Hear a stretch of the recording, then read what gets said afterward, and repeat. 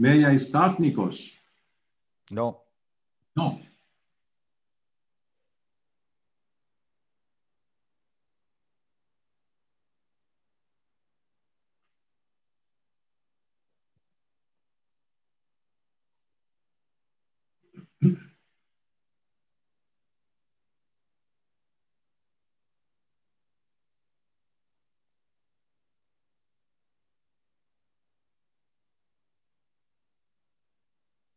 Πέτρο, τι περιμένουμε? Μη μιλάς, θα σου πω. Your Eminences, Your Graces, Reverend Fathers, beloved students of ours in the Orthodox Ecumenical Theology Master Program of the International Hellenic University, ladies and gentlemen, Christ is risen. Today it is a great pleasure that we will finish a series of open public lectures devoted to the Oriental Orthodox family. This is the last one. We had the previous two by Professor Moschos on the historical perspective in dealing with the church history. Then last Tuesday, it was Dr. Nikos Kouremenos about an interesting issue, introducing actually the Oriental Orthodox churches and beyond. And today we have the pleasure to be replacing actually Father K.M. Georgios, who has not succeeded in joining so far. Probably there may be some reasons for this. We all know and we pray that the difficult situation in India because of the coronavirus pandemic may have created some problems. We hope that he will join us later. It would be a great pleasure for me, at least, to be with him as well as with Georgios Martzelos, my colleague from my youth. We have taught for many years in the same university, and we are now also teaching at the International Hellenic University. In addition to this, Professor Georgios Martzelos is also directing the postgraduate program of theological studies of the University of Neapolis of Cyprus in Paphos. And he studied theology, history, and philosophy at the Universities of Thessaloniki, Athens, and Heidelberg. He holds a PhD degree from the Department of Theology of the Aristotle University of Thessaloniki back in 1983 with mark of excellence, and he was lecturer, assistant professor, associate professor, and professor since the time of his retirement some 6 years ago. He was teaching the course of History of Orthodox Theology and Dogmatics, and also he has been a visiting professor at the Universities of Munich, Bern, and he served as a governor at Mount Athos, and also director of the Patriarchal Foundation of Patristic Studies in Thessaloniki. In 2008, he was elected a member of the International Academy of Religious Science, Académie Internationale des Sciences Religieuses, seated in Brussels. He was a member of the Central Committee of the World Council of Churches for many years, and since 2013 is a member of the World Council of Churches Faith and Order Commission. He represented the Church of Greece at the 9th and 10th General Assembly of the World Council of Churches in Porto Alegre, Brazil in 2006, and in Busan, the last one, in South Korea, 2013. Professor Martzelos will speak, as you have read the banner of this lecture, on problems and perspectives of the Eastern and Oriental Orthodox theological dialogue. Professor Martzelos, the floor is yours now. Thank you very much, Professor Vassiliadis, for your kind presentation. And I will begin with my lecture. One of the most comforting and promising ecclesiastical developments in recent years was the success of the theological dialogue between the Orthodox Church and the non-Chalcedonian churches of the East, namely the Coptic, Ethiopian, Jacobite, Syrian, Armenian, and Indian Church of Malabar, which altogether have around 60 million Christian adherents. After over 1,500 years of mutual suspicion and dogmatic confrontations since the Council of Chalcedon in the year 451, and despite the differences in Christological terminology and the diametrically opposing positions regarding the Chalcedonian definition, the two ecclesiastical families surprisingly came to an agreement to sign a common dogmatic document stating their shared dogmatic faith and teaching throughout the ages. It should be noted that although many gaps and difficulties remain to be sorted out in this theological dialogue before full communion can be reached between the two church families, the success even captured the attention of Western theologians, both Roman Catholic and Protestant, who were amazed at such an accomplishment. The official dialogue was initiated by the Ecumenical Patriarchate at an ecclesiastical level in 1985 in Chambézy in Geneva, Switzerland, and lasted until 1993. This undertaking was preceded by 15 years of unofficial contact and theological talks between the Orthodox and non-Chalcedonians, from the year 1964 to 1979, during which both groups, both church families, came acquainted and realized the proximity between their theological traditions in relation to the Christological dogma.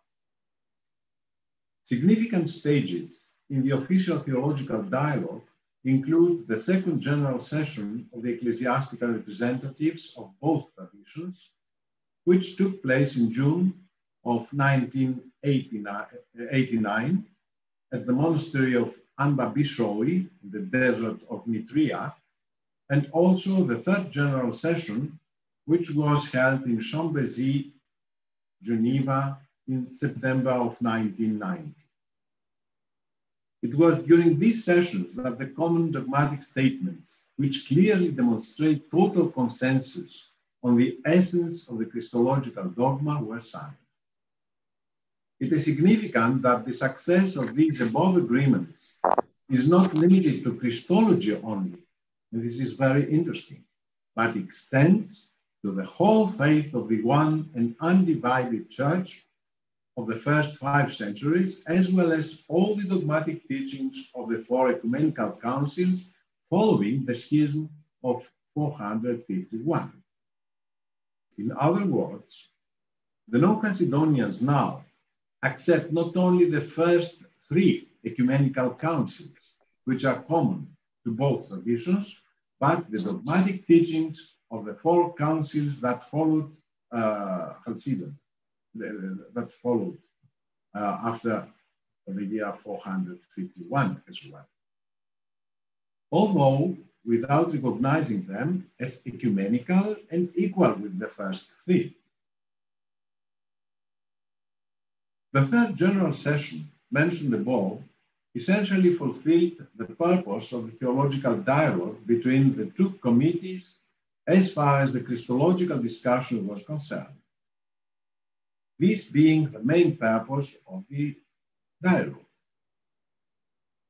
There remain, however, basic practical issues which would need to be resolved in order to achieve full sacramental communion and unification between the Orthodox and the non-Chalcedonians. Such issues include the recognition on the part of the non-Chalcedonians of the last 4 ecumenical councils as holy and ecumenical, the theological question of whether or not the Orthodox tradition allows the reversal of anathemas which were issued against certain people in synods, and which ecclesiastical authority would have the power to do so, and also the measure to which pastoral economy would be implemented in matters of liturgical and ecclesiastical administration for the realization of the sacramental communion and unification between the two ecclesiastical families. Once more, the Ecumenical Patriarchate took the initiative to address these issues. A plenary session of the Mixed Theological Committee of the Dialogue was convened in Chambézy in November of 1993, which, after meticulous considerations, drafted a mutually accepted text, which included specific proposals to both groups, both families, for the lifting of the anathemas and the restoration of full communion between them. Although this document does clearly define the way in which the anathemas could be lifted, taking into account the resulting ecclesiastical consequences, and specifically addresses the pastoral and liturgical issues of sacramental unification, it fails to mention the validation of the last 4 ecumenical councils as a presupposition for the sought after sacramental communion. Having achieved the above-mentioned dogmatic agreements, the dialogue was then completely devolved from the theological committee to the level of the local churches of both sides. Besides, the signatures of ecclesiastical leaders who had taken part in the dialogue, the patriarchates of Constantinople, Alexandria, Antioch, and Romania on the side of the Orthodox, and by the Coptic, Jacobite, Syrian, and Syro-Malabar churches on the side of the non-Chalcedonians, upheld the dogmatic agreements with synodal decisions. The fact that the non-Chalcedonians approved the agreements has a special dogmatic significance, since with this action they recognized all the teachings of the 7 ecumenical councils and the church fathers as completely orthodox. This is a great achievement of this theological dialogue. Which are the problems that the theological dialogue faces, and what are, of course, the perspectives? Despite the astonishing success of this dialogue as far as the Christological aspects were concerned, which, as mentioned above, drew the attention of Western theologians, it must be acknowledged that many obstacles still remain to be overcome before a full sacramental communion can be achieved between the two families. Although the non-Chalcedonians had recognized the orthodoxy of the teachings of all the ecumenical councils and church fathers as attested to by the signed declarations, they had still not recognized, as I'm told, the last 4 councils as ecumenical and equal to the first 3. This is the most fundamental problem that needs to be resolved before the goal of communion can be realized. In order to overcome these obstacles, two subcommittees have been created, one for pastoral issues and one for liturgical matters, which meet from time to time, seeking out mutually acceptable solutions to the issues that arose from the success of the aforementioned dogmatic agreement.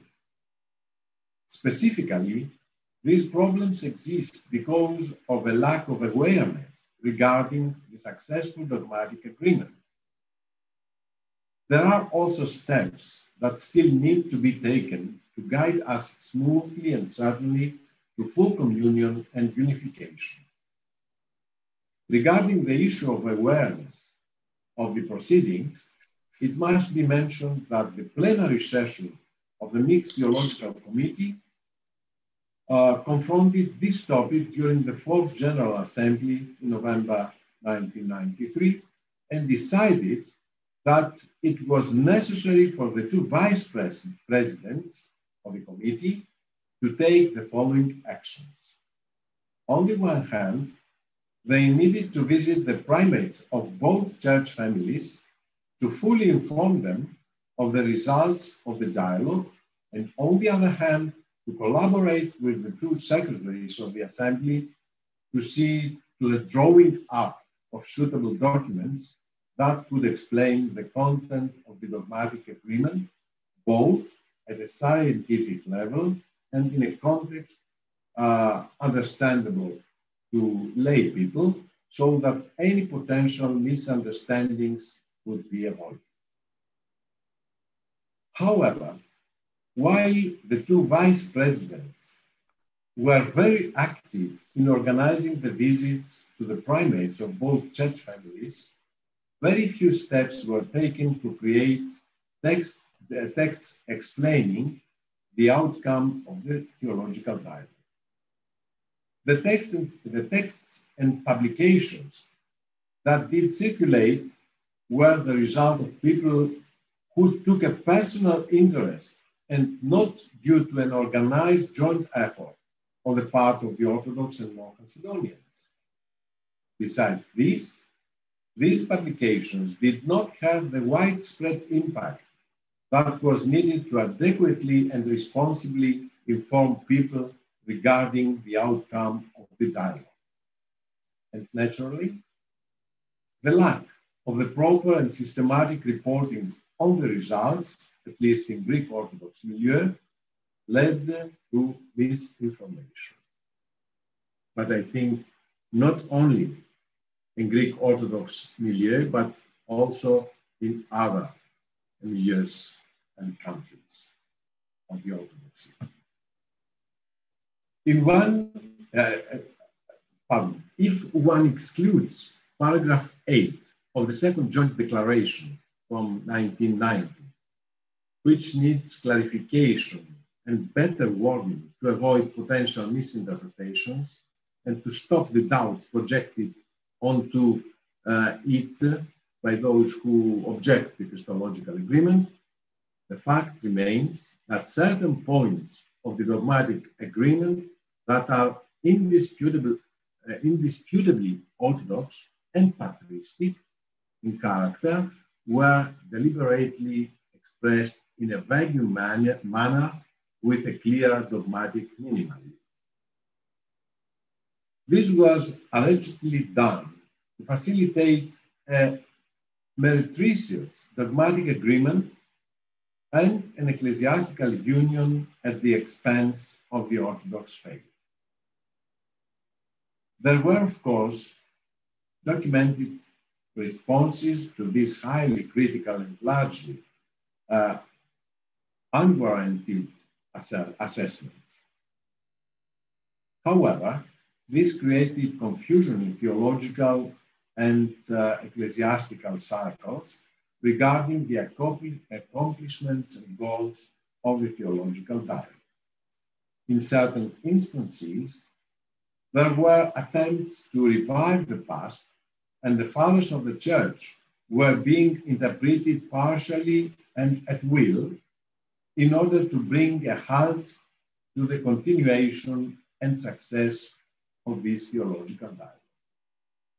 Some considered any further continuation of the dialogue as a cause for a split in orthodoxy. Within the context of these objections, the harmful instances of orthodoxy digressing into fanaticism were unfortunately extremely disappointing. To avoid the reoccurrence of similar deplorable instances, not only is an efficient process of informing needed, but also productive inter-Orthodox deliberations and dialogues within the local churches so as to create the greatest possible convergence and consensus between the ecclesiastical representatives in dialogue and the rest of the Orthodox flock. Without the greatest possible consensus, the sought-after sacramental unification of the two ecclesiastical families poses a danger of creating internal splits among the local churches, which would be the worst possible outcome. Concerning the steps that still need to be taken to achieve sacramental unification between the two church families, besides the resolution of the liturgical matters, which the appointed liturgical subcommittees have responsibility for that, we have the opinion that the most fundamental obstacle that needs to be surpassed is the question of the non-Chalcedonians accepting the last four ecumenical councils, and especially the Council of Chalcedon, which was the impetus for the schism of in the first place. As was previously highlighted, the non-Chalcedonians already fully accepted the dogmatic teaching of the last four ecumenical councils, with the dogmatic agreement included in the common declarations. However, the non-Chalcedonians have yet to recognize these councils as ecumenical and equal with the first three.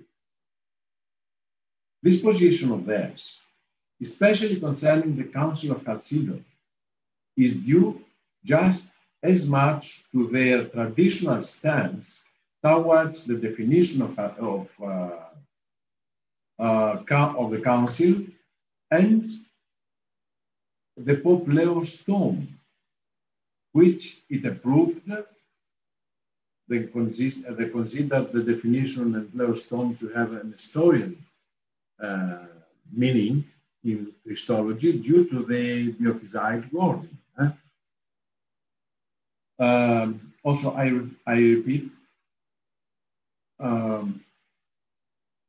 it is this position of theirs, especially concerning the Council of Chalcedon, is due just as much to their traditional stance towards the definition of the Council,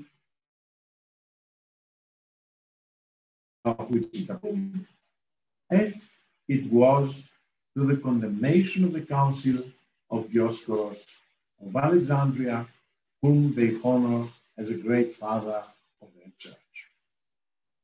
Concerning the definition of Chalcedon, we must highlight the fact that modern academic research has proved very clearly that the theological nature of the definition not only is not Nestorian, as the non-Chalcedonians believed, but also is Cyrillian.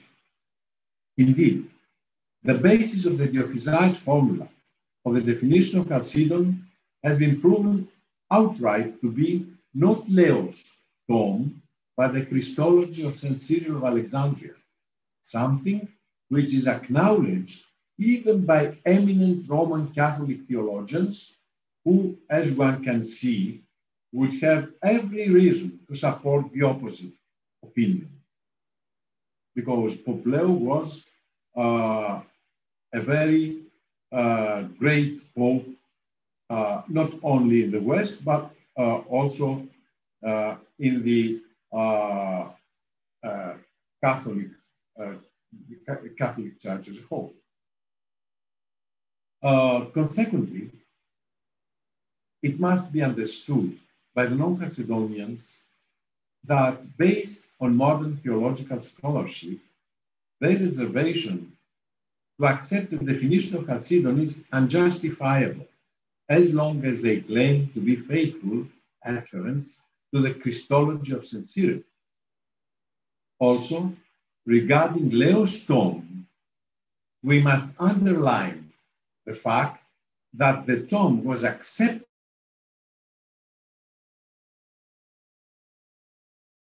the minutes of the council, but only after the fathers of Chalcedon recognized the orthodoxy and full agreement of the tome with the epistles of St. Cyril, and especially with the third epistle to Nestorius, after the well-known intense challenges against its orthodoxy on the part of the hierarchs from Eastern Illyricum in Palestine, and the explanations given by the papal legates to the council relating to the meaning of the Diophysite phrases in this tome. In this sense, all the Diophysite phrases in the tome Leo are, according to the fathers of the council, in full agreement with the Christology of St. Cyril, and especially with his third letter to Nestorius. As a result, in this case, the reservations of the non-Chalcedonians concerning the acceptance of Leo's tome are not justifiable, with the commonly proposed argument that its acceptance by the Fourth Ecumenical Council allegedly entails violation of the Christology of St. Cyril.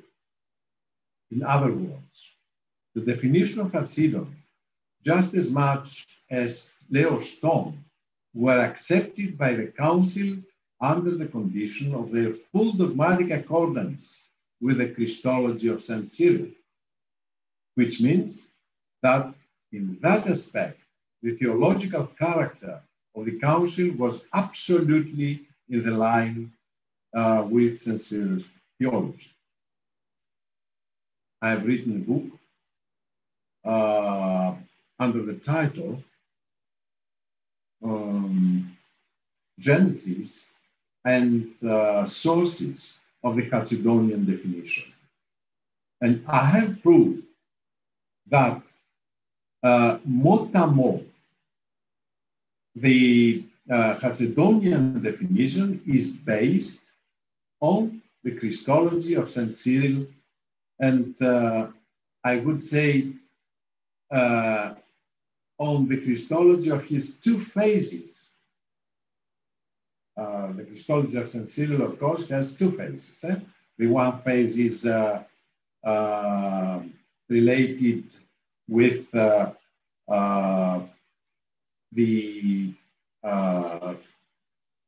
his contradiction to Nestorius, with his three epistles to him, and the second phase is related with the agreement, the Christological agreement with the Antiochians, the agreement of 433. The Christological wording of St. Cyril comprised for the Council of Chalcedon the highest dogmatic criteria, both for the formulation and acceptance of the definition, and for the acceptance and signing of the tome by the overwhelming majority of the fathers of the Council. No reservations about the Cyrillian character of the Chalcedonian definition and the Council of Chalcedon can be established scientifically based on the facts of modern historical theological research. Finally, regarding to the question of the condemnation of Dioscorus of Alexandria at the Fourth Ecumenical Council, it is also clear from the minutes of the Council that Dioscorus was condemned not for dogmatic, but for canonical reasons, which are nevertheless real and incontestable. As a result, the issue of his reinstatement, on which the non-Chalcedonians insisted, can only be resolved in the context of the pastoral dispensation of the Church, and as such, the responsibility for this issue lies completely in the jurisdiction of the Eastern Orthodox Church itself.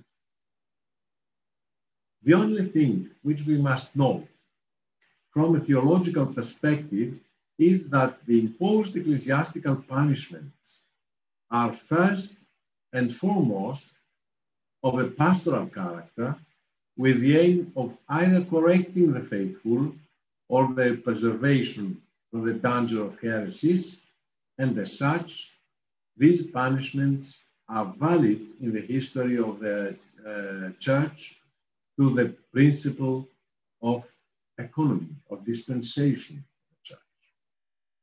Besides, in order for the Church to fulfill its ecumenical calling, it cannot be captive to historical occurrences and people when the truths of her faith are not affected by those historical occurrences. The examples of the great fathers of the Church who confronted issues of a similar nature show the way in which even this matter can be approached. So, based on these facts, the acceptance of the Council of Chalcedon, and by extension, the next three ecumenical councils on the part of the non-Chalcedonians should not constitute a problem for the achievement of the unification and full communion between the two church families. Prospects and conclusion. Taking this brief overview of the theological dialogue between the Orthodox and non-Chalcedonians, we must emphasize in conclusion that despite the problems presented by this theological dialogue, its prospects for the realization of sacramental unification of the dialoguing church families after the achievement of the dogmatic agreement are clearly favorable. Provided that dialogue for the sake of dialogue is avoided, and of course also provided that they do not simply seek out a hasty and fragile unification, which would lead to internal divisions and further problems than they are already seeking to solve. To achieve this goal, both sides need to take sensible and methodic steps based on the luminous examples of the great fathers of the Church, who overlooked all that was secondary and trivial as long as they saw that the unity of the faith was intact. The fathers should not be perceived only as canons of faith and sure criteria of orthodoxy, but also as canons of pastoral prudence and ecclesiopolitical behavior in confronting similar problems of broken ecclesiastical unity. Only in this way can be properly understood the introductory phrase of the definition of Chalcedon. Namely, we then following the Holy Fathers, we confess, etc. We following the Holy Fathers, we can understand what it means for us today. That the Fathers are not only canons of faith, but also canons of pastoral prudence, and ecclesiopolitical behavior. Thank you very much for your attention. Thank you, Professor Martzelos. Your presentation gave us great hope, at least because of the immobility that is being experienced with regard to this Eastern and Oriental Orthodox rapprochement. Unfortunately, Professor Dimitriadis can give us more information. Unfortunately, the connection with India has become extremely difficult, probably not only because of the worsening of the situation in the pandemic, but also because of very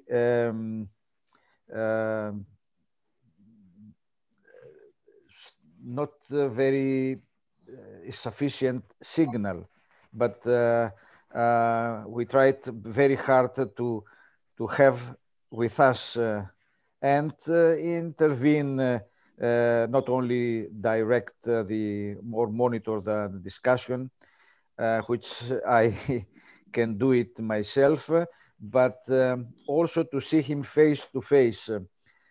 Can I ask Professor Dimitriadis if there is any success in our effort to...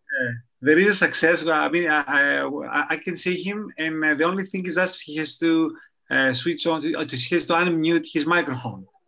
And I mean, I saw him before, so I will ask kindly to Father George to switch on his microphone and... Okay. In that case, please interrupt our discussion because if Father George is not ready, I would like to... Yes. Oh, you are here. Father George. I'm here. Yes, Petros, I'm here. Okay, then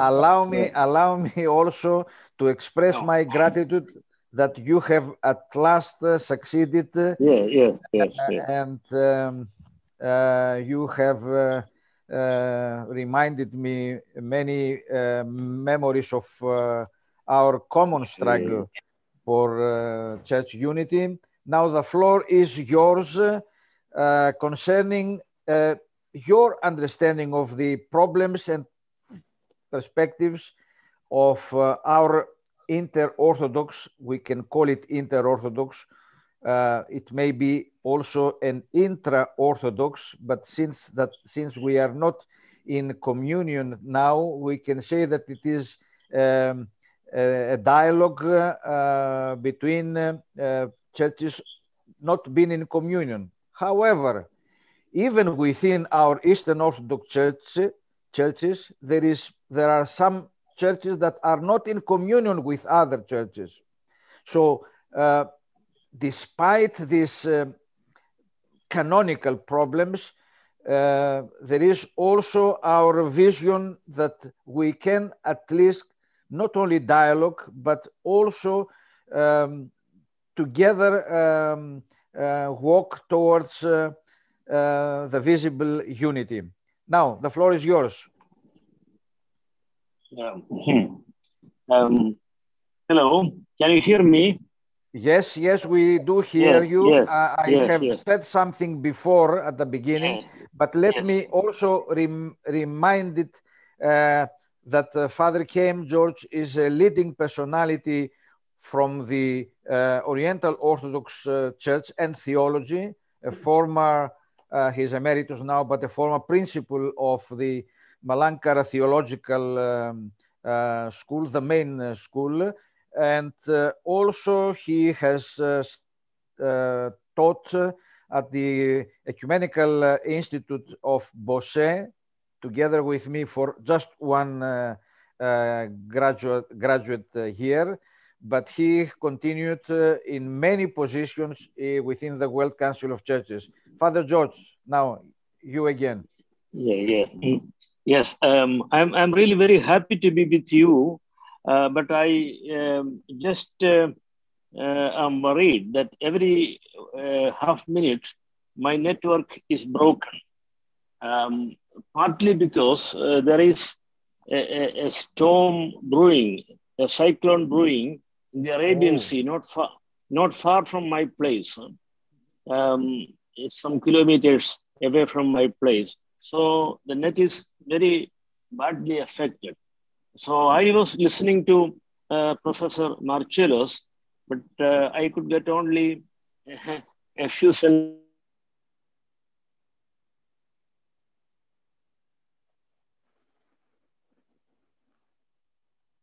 We lost him again. I don't know. So yeah, so I may not be able to speak continuously. Just a few minutes. Never mind. Continue. Yeah. Go on. Yeah. Yes. Okay.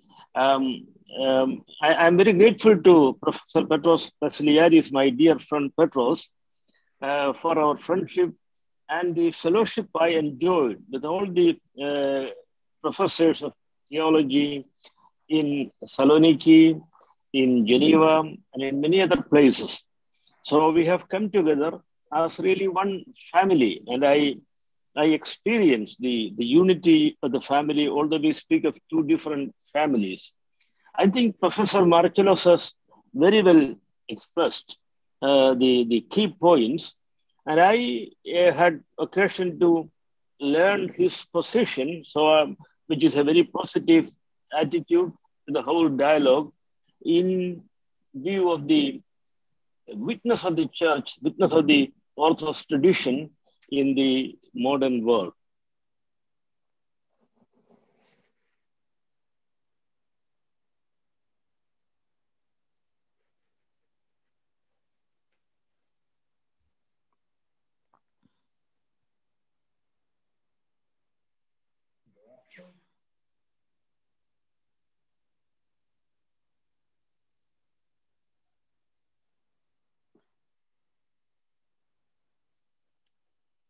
Nikos, what can we do? We lost him, and I mean, he'll be back in a second because I can see him. He's okay. Can you hear me now? Yes. Continue. Yes. Yeah. So what I learned from our predecessors, the great theologians of both traditions, is that the unofficial dialogue, which started in Aarhus, Denmark in 1964.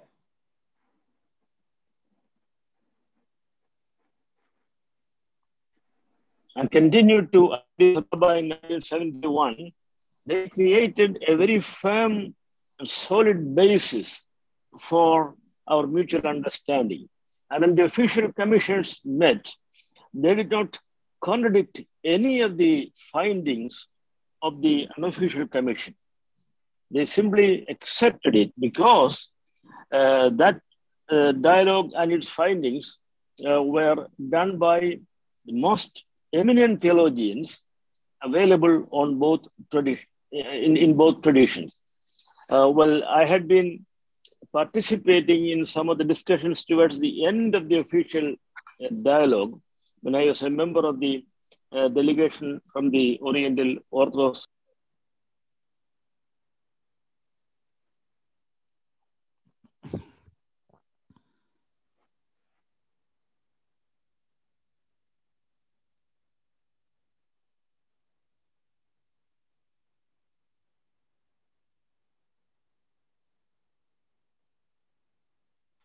I remember vividly the visit of His All Holiness Bartholomew and His Eminence Damaskinos of blessed memory to India in 2000 AD.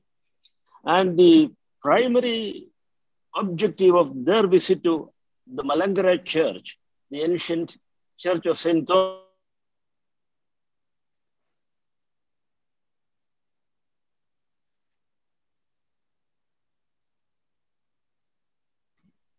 was to convey us the findings of the official commission and to seek proper action from our church. That was a very successful visit. And I still remember the enthusiasm of our people in India with which they received His Holiness the Ecumenical Patriarch and His Eminence Damaskinos. And that was symbolic of the general approach of all our Oriental churches. The people and the enlightened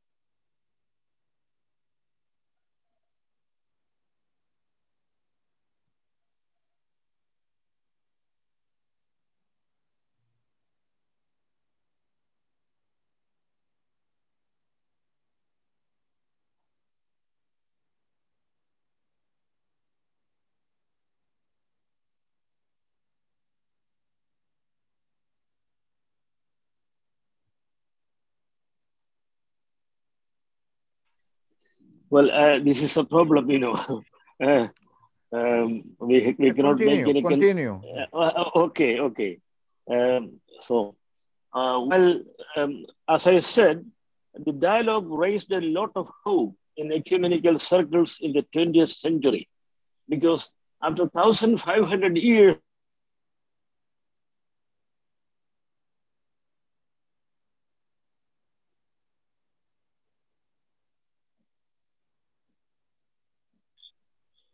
two great traditions of the undivided church came together.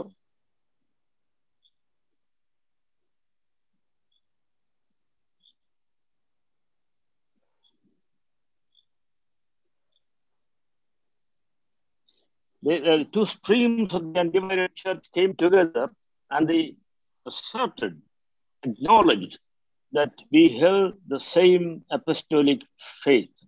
You know,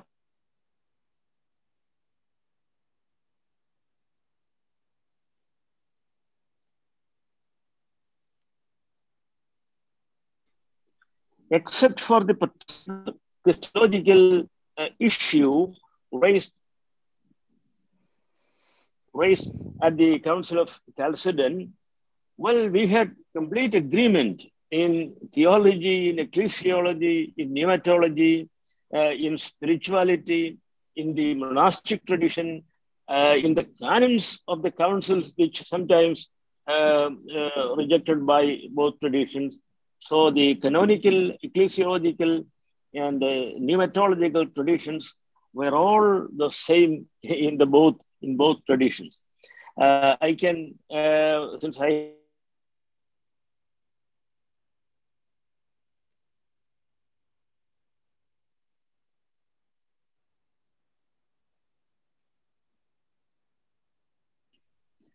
have been able to visit and pray with the local churches in the Oriental tradition in Egypt, in Syria, in Armenia, in Ethiopia, and also in most of the churches of the Byzantine liturgical tradition, I have personally come to the joyful conclusion that there is at the core of our spiritual life, there is unity of the Holy Spirit. Unity.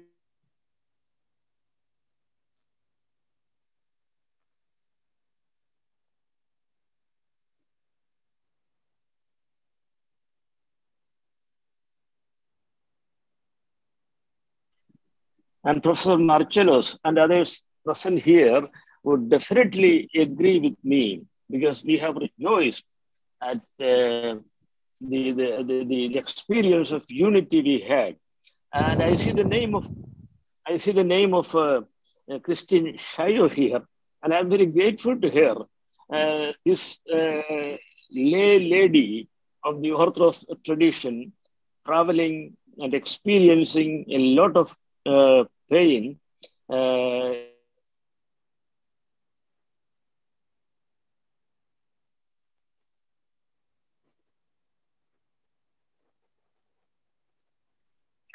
to uphold the unity of our both traditions. And I had been familiar with the activities of the Syndesmos, the youth movement of the Orthodox Church, and how they hoped for a reunion of our both traditions. Well, in this particular situation, it's difficult to go into any doctrinal discussion, but Professor Martzelos has very well done that. I simply express my deep hope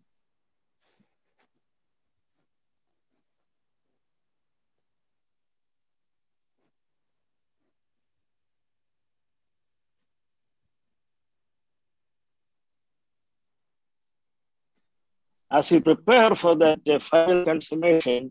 I think our fellowship and our mutual conversations and our togetherness, they would bear witness to the unity of the Orthodox tradition in the world. We should not be much delayed. I know the ecclesiastical conflicts and the many other issues involved in it. But at the core of everything, we have the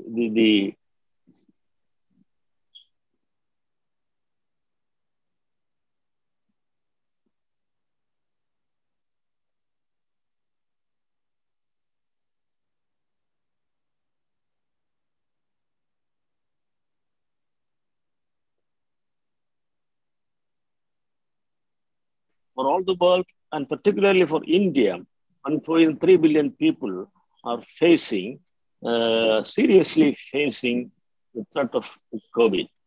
And our churches are very much involved in helping people in whatever way they can help the situation. Let us be together as one body, Jesus Christ, in the power of the Holy Spirit. Jesus Christ is risen. He is risen indeed. Thank you. Thank you very much, Father George. And since you mentioned our good friend Christine, she is an author who has spent almost her life in promoting this dialogue between Oriental and Eastern Orthodox churches. And immediately now I would like to ask her to comment or express her feelings, her vision about our joint effort. And by our, I mean the theologians who are struggling towards implementing a deeper understanding of both sides and promote the common rapprochement, at least between the Oriental and Orthodox churches, as you both, Georgios Martzelos and Father K.M. George, indicated, that despite this almost 1,500 years of separation, of Eucharistic separation, we had retained almost the same spirituality, the same as it has been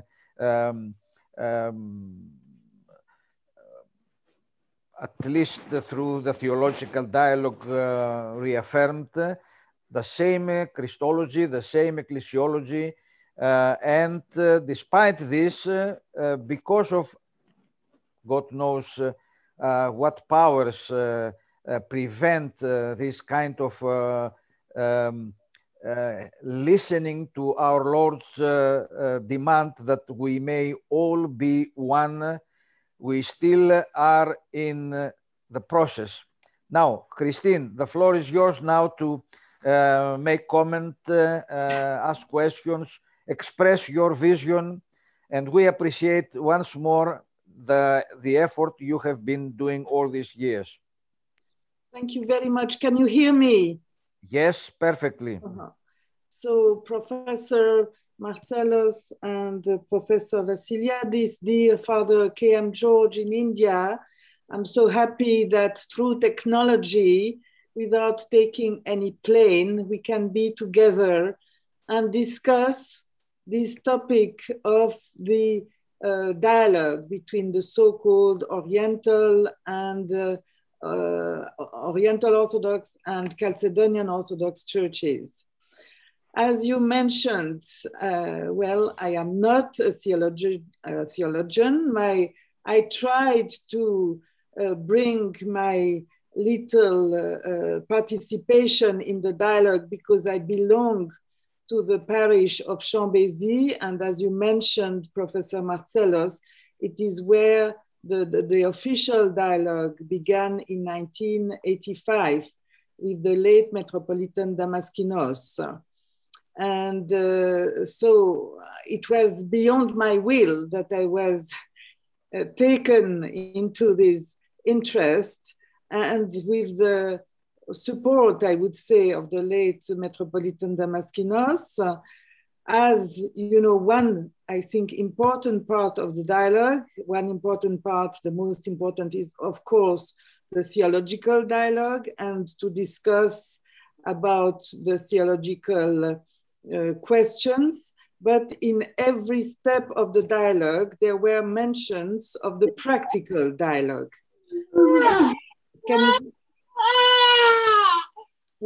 Can you hear me? It's not me. Yes, yes, we can.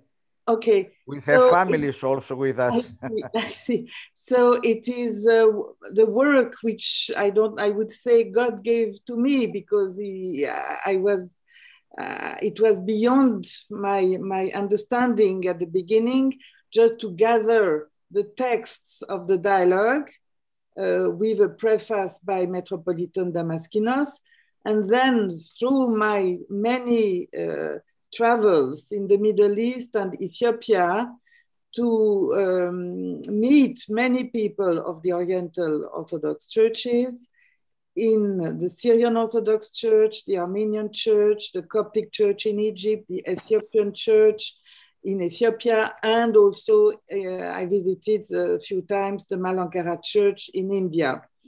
And so I can, yes, give the testimony, as Father George said, that on the side of the Oriental Orthodox churches, people were always very open and positive for this dialogue with the Eastern Orthodox churches. In fact, it was mentioned that Patriarch Bartholomew visited India, but he also visited several times Egypt and Ethiopia and other countries where Oriental Orthodox faithful are living.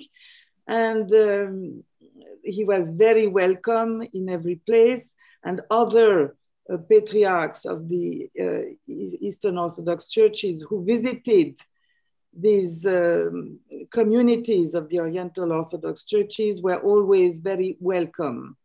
So I tried to explain, as it was mentioned, that at the level of spiritual life, of liturgical life, of monastic life, even at the level of the veneration of icons, we have many, many things in common.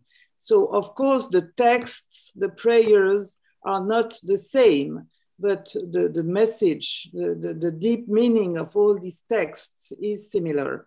So just to show you one of my books, it is the only one in Greek about, I don't know if you see it, about the veneration of icons in Greek that was published by Enplo in Athens. And well, my books about, called Introduction to Life and Spirituality of the Coptic Church, Ethiopian Church, Syrian Orthodox Church, Armenian Church, and other books about this topic and the dialogue were translated into 11 languages. And it is just to show the effort to share with as many people as possible, because as you mentioned, there is a great need for informing all the people. And the dialogue must not remain at the level of the patriarchs and of the very honored theologians of the two families of churches. But if we want a dialogue to be fruitful and to be true, not to be artificial, because it would be only the work of some groups of theologians, we must involve everything, because this is what we believe in the Orthodox Church, that we are one body all together in the Church. So I tried very hard in a book called The Dialogue Between the Orthodox, Eastern Orthodox and Oriental Orthodox Churches, edited by Volos Academy in Volos some years ago, to gather articles and by famous and well-known theologians, among whom Father John McGuckin, the specialist, great specialist of Cyril of Alexandria, Father Andrew Louth, who wrote about Severus of Antioch, Father John Baer also wrote about Severus of Antioch. We had 2 articles by Professor Martzelos, as he mentioned his book, but that was summarized in English in his article, The Cyrillian Character of the Chalcedonian Definition of Faith. And he had another article, Orthodoxy and Heresy of the Anti-Chalcedonians, according to St. John Damascene, 7th century. So I think we have to open up this dialogue also in the patristic, at the patristic level, not only in the 5th century at the time of Chalcedon, but of course we must have an overall view and analysis. And of course, I'm the first one to say that all these theological conversations are most important, and we should not jump the steps. We have to be very serious about theology. We have to be very serious about the ecclesiological questions, about as I said, we have to take into consideration the spirituality, the ecclesiology, the spirituality, the monastic tradition, etc., in all these churches of the 2 families. And I think that we also we had some articles in the same book edited by Volos Academy. One article by Father John Erickson, Anathema, an obstacle to reunion, ?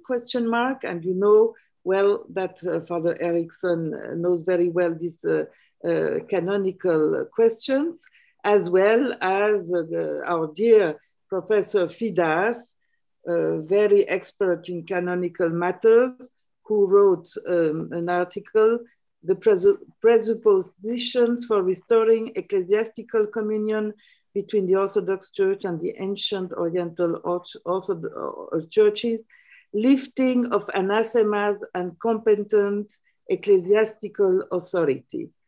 And I think on the basis of these articles, we solve or we give answers to all the questions which are still raised by some Orthodox who I would say are not very open for the dialogue. And this is why I think when people are not informed or not well informed, they have an excuse, I would say, of course, a bad excuse for not being open for this specific bilateral dialogue. But that's why, Christine, that's why we try to exploit any situation. And that is why we invited you to join the volume we are publishing about deaconesses with your presentation, because it may be a kairos in Greek, to renew this interest. And before I give the floor again back to Professor Martzelos to make no, of course, I don't want to. I just have one question. Yeah, okay. I will give it to you. The only question: what are the next steps? You know, exactly. To inform the people, but most important, you know, to have the people who are responsible for this dialogue because we have people with names, and you know these people. On our side, for the Chalcedonian churches, it is Metropolitan Emmanuel, who is now Metropolitan of Chalcedon. So he cannot be in a better place, I mean, for working for the dialogue. If he's too busy, I think that we must find somebody who has time, you know. We need people who have enough time to be really dedicated now in a serious way for this dialogue. This is Let my us opinion. dedicate now Professor Martzelos, who is Yes, going to respond to your question, to undertake this task to convince Metropolitan Emmanuel to carry further. Georgios, now the floor is yours. Or to find somebody else. I know he's very okay. So, And but we must have Nikos somebody Dimitriadis, please, Nikos Dimitriadis, collect the questions from our students after Professor Martzelos' first intervention. Okay. We have also one question from the YouTube. After this, I will forward to Professor Martzelos. I would say that, first of all, an intervention of the ecumenical patriarchate is needed in order to move on a revival of our interest regarding the theological dialogue between the two church families. And in this meeting, we can discuss about the next steps that are necessary for promoting the theological dialogue in order to be accepted by the local ecclesiastical communities. It's a pity that only the ecumenical patriarchate, and I speak from the side of the Greek Orthodoxy, only the ecumenical patriarchate and the Alexandrine patriarchate have accepted the recommendation, theological agreement on the theological dialogue. Of course, there is the Patriarchate of Romania, the Patriarchate of Antioch, but I think that either the two presidents of the co-presidents of the theological dialogue, of the Committee of the Theological Dialogue, or the vice presidents have to move to the countries with, in order to the Orthodox countries, in order to discuss the result of the theological dialogue with the primates of the churches. And the next step is that the primates of the local Orthodox churches have to bring the Christological agreement into the synods, the local synods, and to approve the results of the theological dialogue. Nikos? Yes, we have, before giving the floor to our students that are following the discussion, I would like to forward the question that is now online. It's from Dr. Johanna Youssef, yeah? And she's asking, what do you think about the Coptic Church nowadays?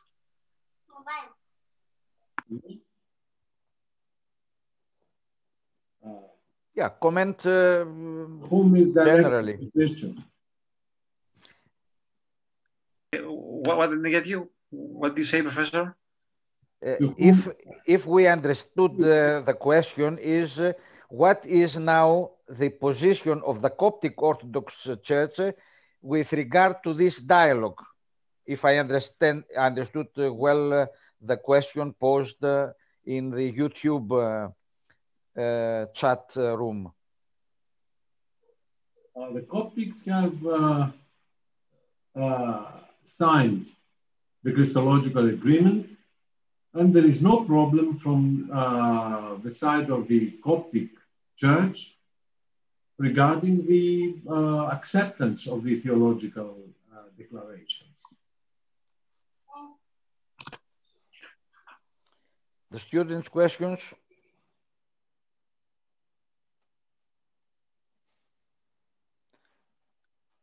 Nikos, is anyone who is asking any further question? The time approaching the meeting is... Eleni Vafia is online. I will ask her kindly to pose a question directly to Professor Martzelos. Okay, thank you, Professor, Mr. Dimitriadis, Mr. Vassiliadis, and Mr. Martzelos. And Mrs. Christine, actually, I heard great things from her and from Mr. Martzelos, of course. So I would like to ask that I think that now we need the unity. I think that we need it more than ever these days. So do you think that the ground is prosperous now? Not today, but, you know, thank you.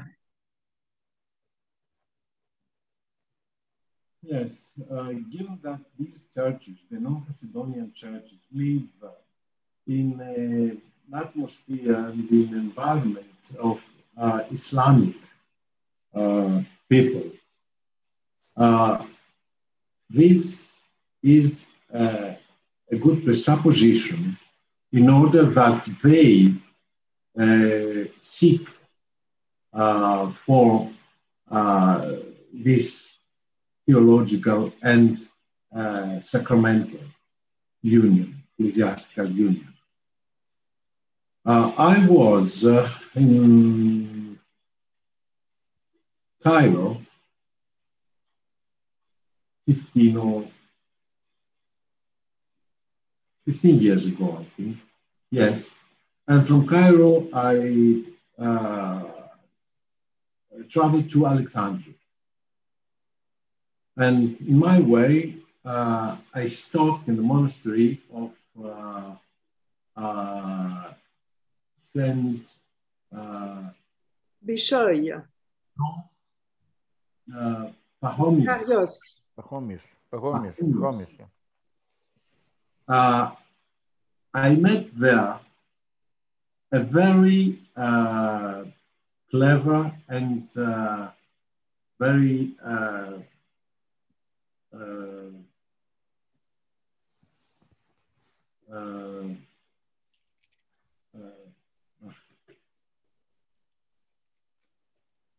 anyway, I met a very clever monk who told me,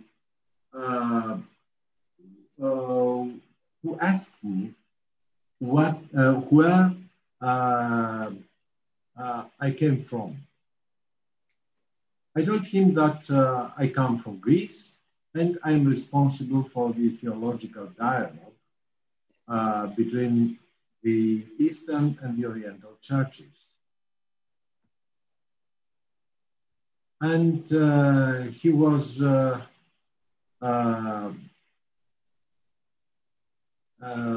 very impressive through my answer and told me that we Orthodox have to make steps in order to fulfill the ecclesiastical communion between our church and the Coptic, at least the Coptic church. He told me, let's aside what our Bishop Bishoy says about the obstacles of the theological dialogue, and move as far as possible to the ecclesiastical union in order to reach to a full communion and to communicate in the same calic. In this perspective, I would say that at least the Coptic Church is on the milieu of the people, is very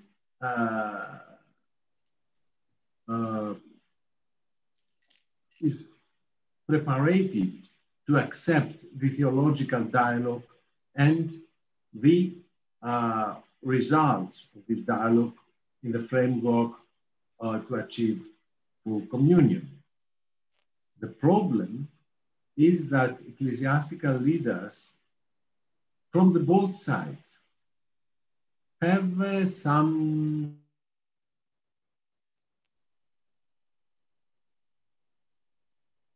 suspicions, some pastoral negations.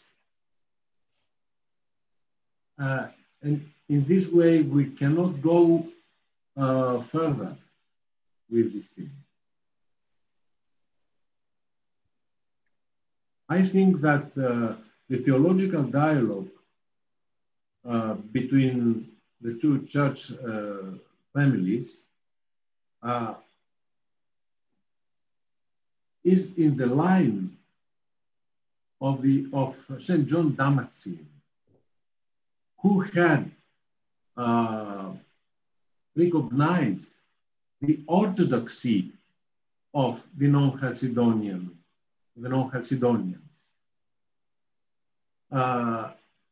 characterizing them as orthodox.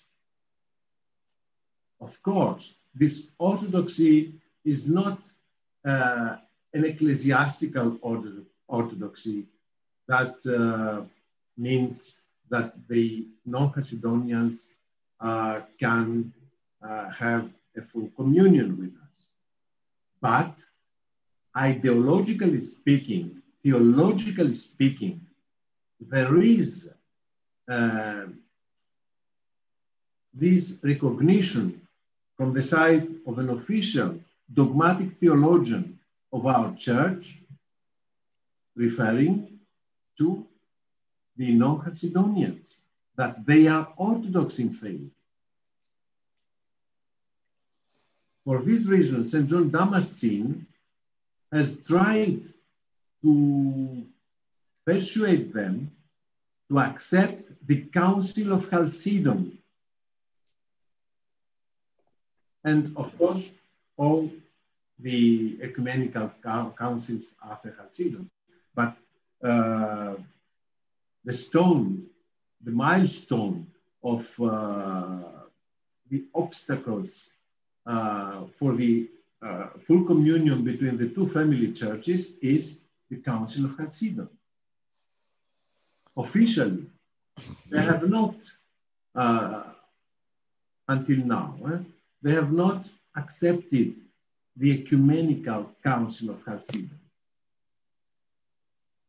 although they accept the theology of Chalcedon. And this is contradictory.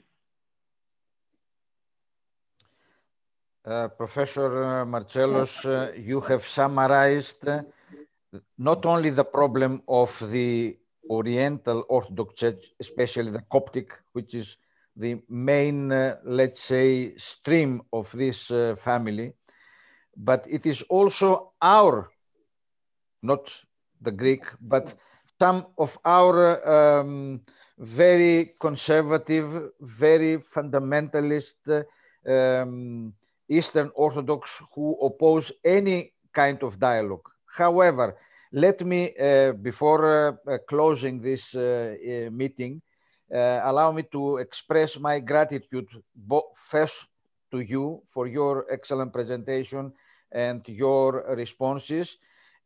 Also to Father George, and we assure him that we will be praying for the ordeal they are under in his country, in India, not only through the COVID pandemic, but also through the typhoon they are experiencing in Kerala these very days.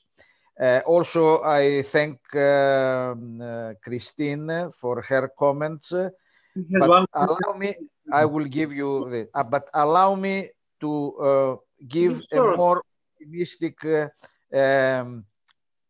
optimistic perspective. Yes. I was listening to a very important presentation by a historian in a series of lectures in the Greek television, in the Voulis, saying that the acceleration of the Islamic religion, which in the next decade will become the first in number religion in the world, overtaking the Christianity, not only the Roman Catholic, but all the Christian families together. This will automatically engage the grassroots of the people to promote the vision of unity. And then, despite any obstacles, dogmatic, whatever, canonical, they will come to our mind. They will, I mean, people will come to their mind, and the institutional churches will come to a positive outcome to this dialogue, especially the dialogue between Eastern and Oriental Orthodox Church, which is our theme for today's presentation. Christine, you have to say something before we close. Yeah, it is very short, but as you know, I am begging for years for practical steps. And I think that at this moment, it is very important to have a team of people of the different churches, Chalcedonian, non-Chalcedonian, who are really eager, you know, to have positive steps in the dialogue. And I would just give a few names. I can send you all the details by email, but I know that in the Ethiopian Orthodox Church, some 2 months ago, they were discussing about the dialogue with our Orthodox, Chalcedonian Orthodox churches. This was told to me by Father Daniel Sefe Michael, who is a close collaborator of the Patriarch in Addis Ababa. So that would be for the Ethiopian Church. For the Armenian Church, I would speak of... No, send this name, because we want to give them to our students. Yes, just to say about the Armenian bishop in New York, Kindinkian. I know he's very eager, and he can put your group in touch with the Catholicos in Armenia. That is for the Armenian Church. For the Coptic Church, I would say Metropolitan Serapion in California, who has a very good group of young... And also of London. Coptic theologians, but the theologians are more in California. For India, we have our dear Father K.M. George. And for the Syrian Orthodox Church, we could have a contact with Father Roger Akras, who had the doctorate in Paris in the Catholic Institute. He's in charge for his church for the dialogue with the Catholic, and he could be in charge also for the dialogue with the Chalcedonians. So you see, with 5 persons' names, I try to be very short and practical and pragmatic. We can begin with 5 or 6 flowers. We can begin, hopefully, to have a bunch of flowers for the dialogue. Thank you very much for your recommendation. We'll keep it and we will be in touch. And very much for the... I would like, before I give the floor to our, let's say, moderator, the technician, Professor Dimitriadis, I would like again to thank you all, especially Father K.M. George, who was struggling to be with us, and he was for some part, although we couldn't see his face except in for some moments, and also the main speaker of today's event, Professor Emeritus Georgios Martzelos. Nikos, do you have anything else to say before closing?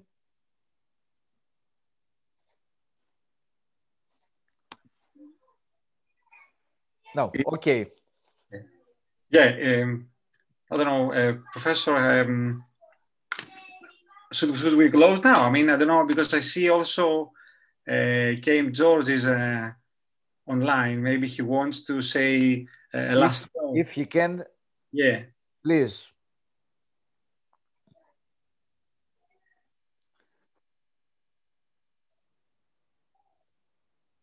Perhaps he can switch off his camera so that we can hear him. Father George?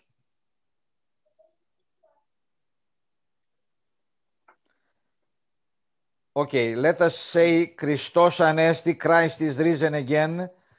And we follow the recommendation by our speaker, Professor Martzelos, by our friend Christine, practical recommendations, and also the vision and the hope by Father K.M. George. To our students, we say goodbye again, and we meet on Tuesday, next Tuesday. Bye-bye, everybody, and thank you.